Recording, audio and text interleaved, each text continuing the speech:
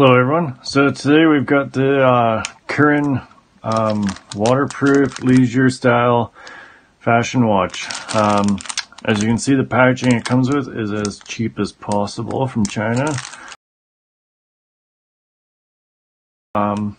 Anyways, aside from the packaging, we have got the watch itself, and surprisingly it's actually pretty nice. Now, although it said waterproof, it is not waterproof, and I know that because I've been using it for about a month, and I had to dry it out once already because I did get some water in it. But let's go over the watch itself. First off, it is quite large. I don't have very big wrists, but as you can see, it's a bigger watch. It says in the description that it's military. I don't really see military in it, but it is definitely a fashion watch. The leather is all fairly high quality here. Like I said, I've been using it for about a month. There is no visible wear. I've noticed that the clock itself in it is neither fast nor slow. It is proper. It follows properly. The day of the month dial right there is accurate. These three dials here inside are purely just aesthetic. They're just for looks. They don't do anything. These two side dials here are also just for looks. They don't do anything.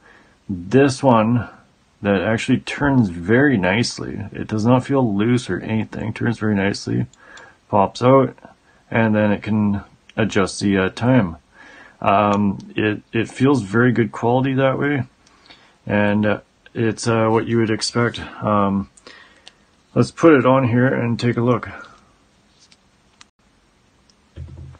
Alright, so I've got the watch on now, and as you can see on a smaller wrist, it looks a little bit big. But realistically, it's a very nice fit. It's very comfortable, especially with this inner leather pad right here that they've added to it. It makes it so that your arm hair never gets stuck in the back of the watch like I've had with many other watches, and you feel like it slightly pulls and whatnot. It's not very comfortable. You get used. As you can see, it's got nice styling here all around. There's a few loose stitches, but even if you pull on them, they don't start unraveling the watch. So realistically, they could just be snipped off and you are good to go with it. So as you can see, the dial there is very nice, and I have put it through the test, like I said already, as getting it wet. It did leak, and they actually, in the auction, they recommend that you do not get it wet, even though it claims to be waterproof. Don't take it in the shower or anything. I also accidentally put it through more of a test where I was welding and got a little bit of splatter on the glass here. And this is actual glass. It's not cheap plastic. This is actual glass. But the weld splatter got a little bit stuck in it and made it so it's a little rough. There's some chips and whatnot in it and some melted points, but any watch would do that. So I really cannot say that that's because this is cheap. Any watch would be affected by welding splatter. The back side here, as we can see, try to get it out.